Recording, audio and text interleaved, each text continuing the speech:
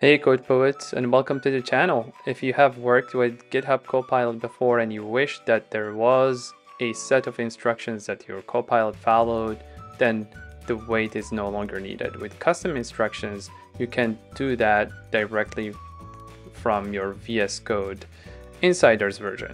So in your VS Code Insider's version, open your settings. You can do that with the shortcut comma, control comma, or command comma. And then look for instructions for GitHub Copilot and make sure it's checked. Once that's done, create a folder called .github, and then inside that folder, create a file called copilot-instructions.md. Inside it, let's give it a set of instructions. So the first one, I'm asking it to use TypeScript as my language of choice. The second bullet point talks about if asked to create a web API to use the Dino2. And then last but not least, for each code block that's generated, I want a test case for it. Here we are going to be using the new Copilot experience that allows for multi-line editing. And I'm going to be asking Copilot to create a web API that handles math operations. So I'll do that and I press enter, and then you can see that Copilot thinks about it for a little bit, and it went ahead and created a main.ts file that's using Dino as the runtime of choice and TypeScript.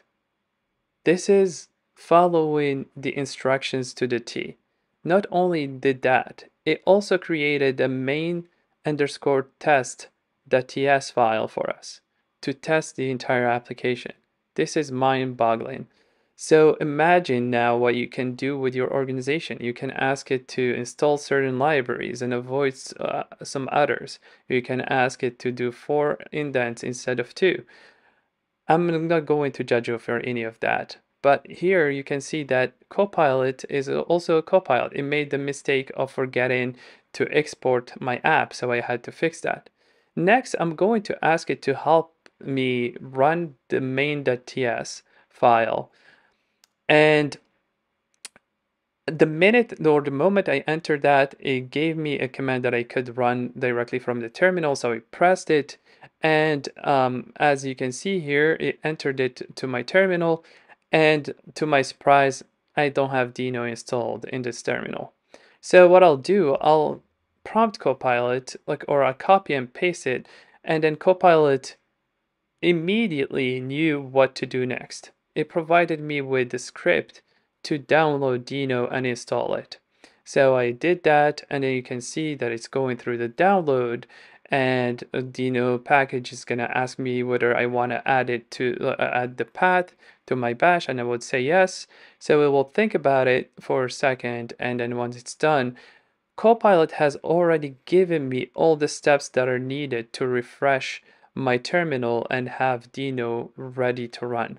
So this is amazing because now I can just run Dino-v, and then I can see that Dino 2.0.4 is already installed.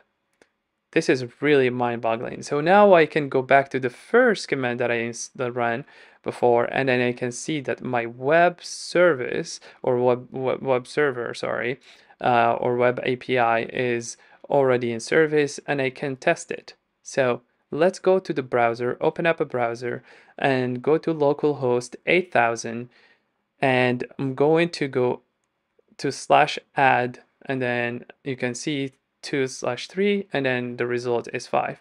This is been Copilot in a nutshell with instructions. I hope you guys enjoyed it, and see you on the next one.